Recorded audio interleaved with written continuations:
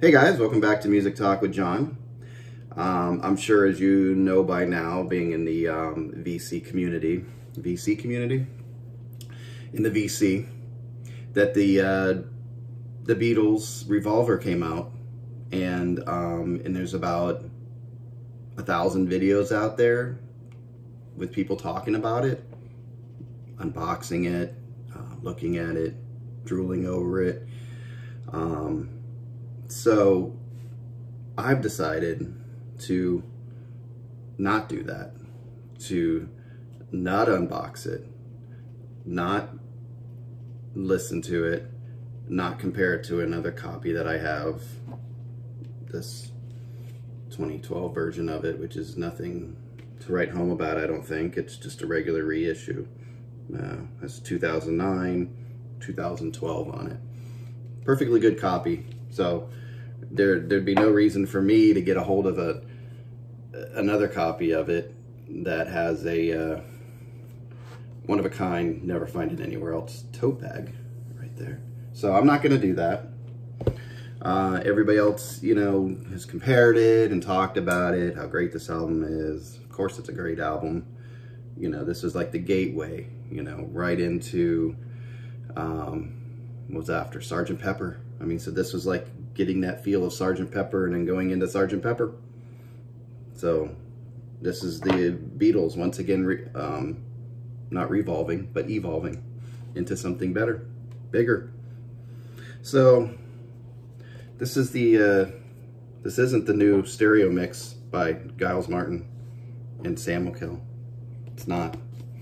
And it does not contain Taxman, Eleanor Rigby, I'm Only Sleeping, Love You Too, Here, There, and Everywhere, Yellow Submarine, She Said, Good Day Sunshine, and Your Bird Can Sing, 401, Dr. Robert, I Want to Tell You, Got to Get You Into My Life, Tomorrow Never Knows. This does not contain that.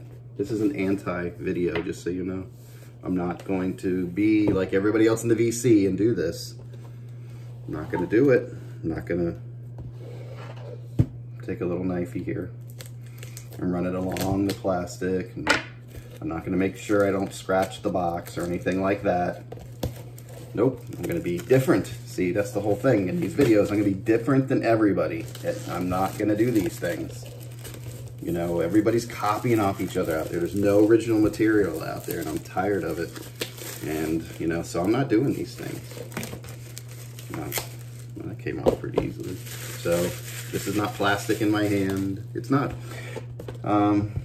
This is not me looking at it and going, how do you open it? Oh. So I will not open this box. No. Maybe I will. No, I won't. Okay. So I'm not going to bother looking in here and seeing what's up. Let's see. There's an album. Look at that. What? I mean, how surprising. It's an album. And it looks like this album. I don't think there's any differences between the two. No. What does it say? It has a little hype sticker. Everybody likes a hype sticker, not me, because I'm not into that. The Beatles Revolver. New stereo mix by Giles Martin and Sam O'Kill. O'Kill? Hopefully I'm pronouncing that correctly. From what I understand, Peter Jackson, the guy that did the Get Back documentary and it premiered on Disney, he has this technology that he allowed Giles Martin to, hopefully it's Giles, not Giles, I think it's Giles.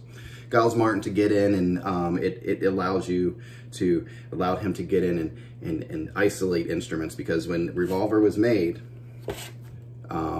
they would record on 4 tracks, and there would be,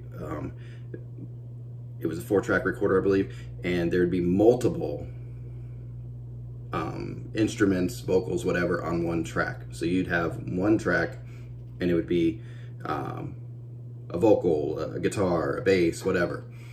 And each track had all these instruments playing at one time, so you couldn't isolate them.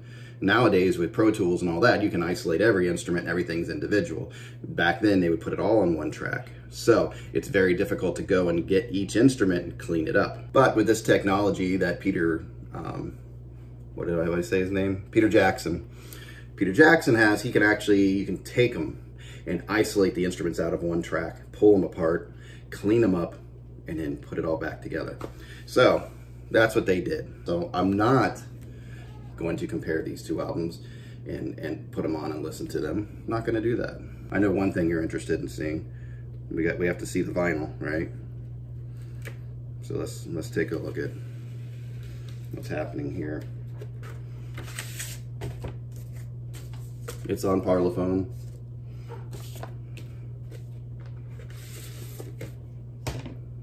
This one's on Parlophone. And of course, what you've been waiting for, right? You gotta know what the tote bag looks like. There you go. It's all wrapped nicely. Here we go. Everybody has to have one of these. Beatles Revolver tote bag. Let's see if it's high quality. See if I can go over to Aldi and get some shopping done. I'll go to Walmart and not waste any plastic bags and save the environment. That's not it. There it is. The Beatles tote bag. There you go.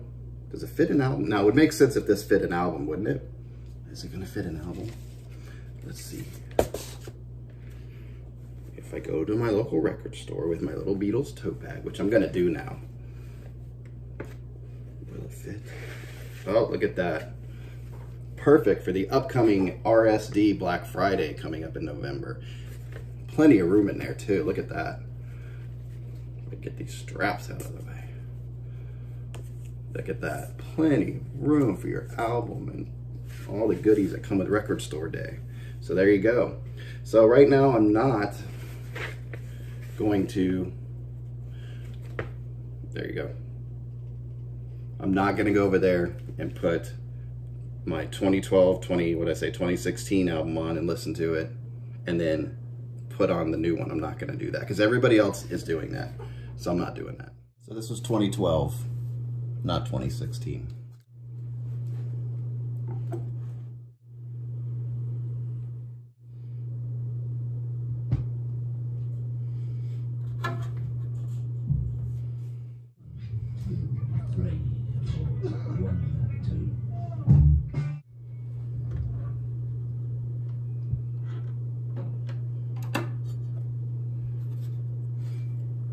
Side 2.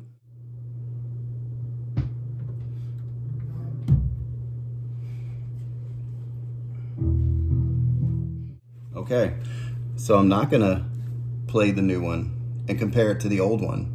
Not gonna do it because that's what everybody's doing. Nope. Not gonna do it. So side 1 goes on there nicely.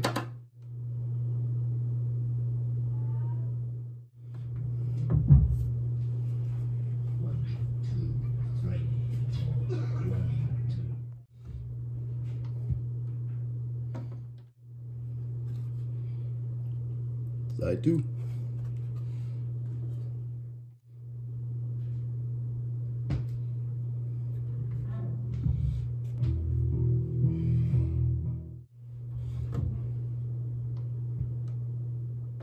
Okay, so I'm glad I didn't do a comparison like everybody else on YouTube, comparing their Revolver albums and, you know, because everybody knows it's in the ear of the beholder as far as how the sound goes, their own system, everything, personal taste in music, the way their ears work. So I wouldn't do that. I'm going to tell you, I'm not going to tell you what I thought about it.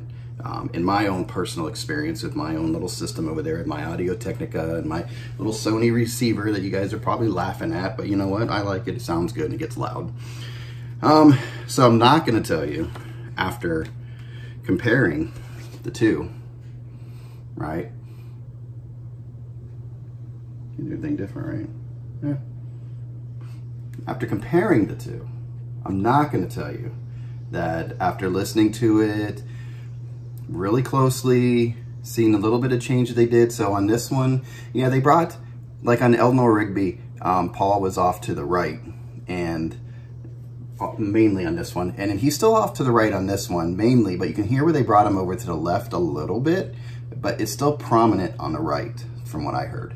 And I thought it sounded great. It sounded like they really got in there and cleaned up those instruments and isolated them, and everything had its own little, I could hear everything. I mean, after doing a side-by-side, I really could hear more clear on this.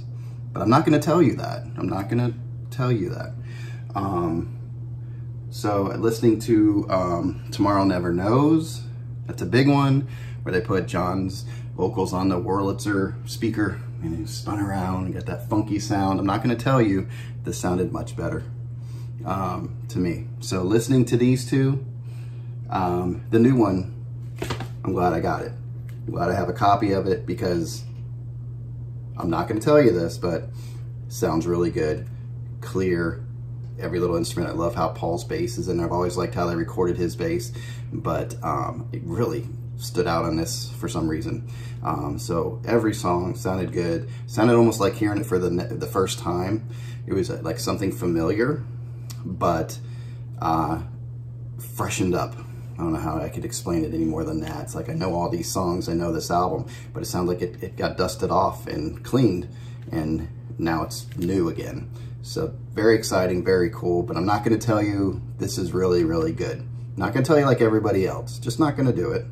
So this is my non-review of Beatles Revolver. That's all I have for you guys today. Like I said, I don't wanna be like everybody else out there.